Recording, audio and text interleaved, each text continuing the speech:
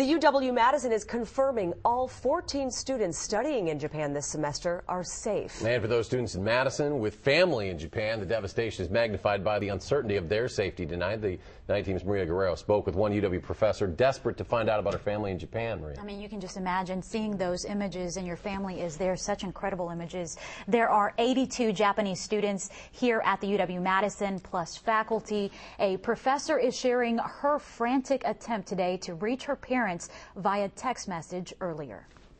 Maybe 2-3 minutes later, I just received a one-line message saying, "We are okay. Lots of things fall down, and then so the rooms are messy, but we are okay. No electricity though, and then so no heat and no light."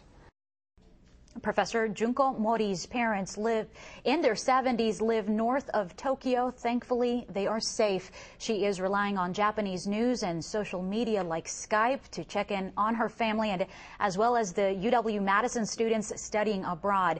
Mori says her country's recovery will be long and difficult.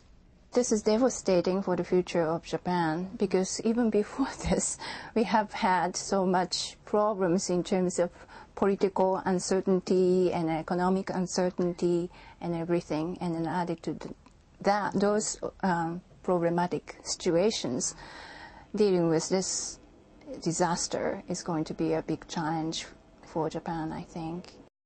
Professor Mori was already planning a trip to Ibaraki, Japan to see her folks in May. She tells me she is going to try and make that trip, especially with what happened there today. We also want to add that the UW has sent tsunami warning information to students studying in Ecuador, Peru, and Chile, because they're obviously lots affected. Exactly. All right, Maria, thanks a lot.